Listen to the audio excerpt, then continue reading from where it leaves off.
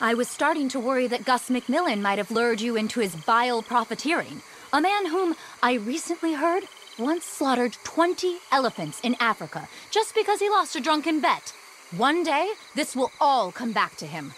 So, I've been hearing about a panther that no doubt he's got his eyes on too. A majestic creature.